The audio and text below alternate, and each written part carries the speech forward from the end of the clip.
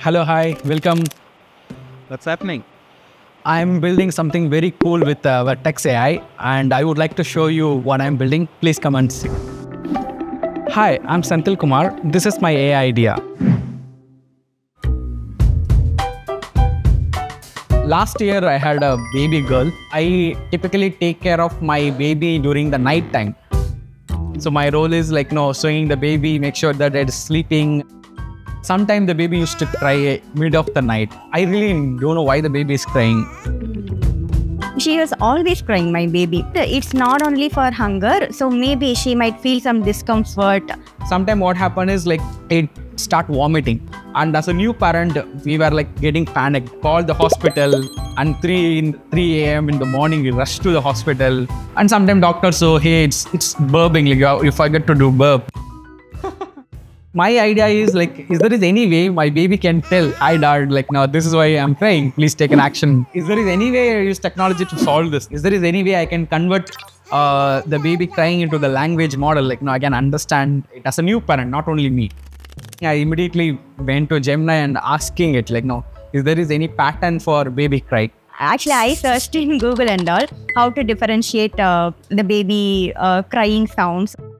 When I searched it, I come to know that all the baby in the world cry for 5 patterns. It follows certain frequency, certain rhythm, and certain amplitude the baby cries. Okay, when it's bite or hunger, baby cry aggressively. If it is more on like burping or thing, the baby pattern is different. And the next onwards, whenever my baby cries, I start recording it. So I thought, why you're recording? No. I'm developing a program to find out why the baby is crying. So instead of recording her voice, you should console her. You should calm her down. So that is what I said. The goal is build a very simple prototyping app using Flutter. The goal of the app is just to record the audio sample. Then use Gemini models to identify this is a crying sample or not. Once that is found, like then my idea is to find pattern, do that. So I basically convert the audio sample into the visual spectrum because I'm planning to use deep neural network. Deep neural network is all about image. So any pattern you give it as an image form, yeah, that is how it's trained. Yeah, this is for hunger. Now I am asking the Gemini through Vertex Studio. Now, yeah, it's baby crying for hunger. Like, here's how it helps.